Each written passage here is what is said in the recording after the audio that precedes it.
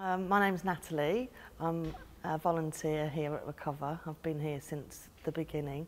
I was referred by my key worker at CRI.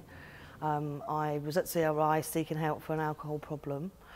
I'd worked in the city for years. It was very much a drinking culture, but developed into more of a problem for me than most. I took some time off work.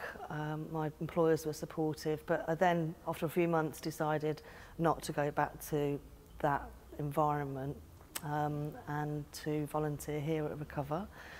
It's brilliant for me. I studied fine art years ago at university, and it's always something I wanted to do, but lost it over the years. Life got in the way. So now I'm really doing something that I love doing, and it's helped me work through my problems and be around people that, you know, are in similar sort of situations. So yeah, it's the light at the end of my tunnel, really.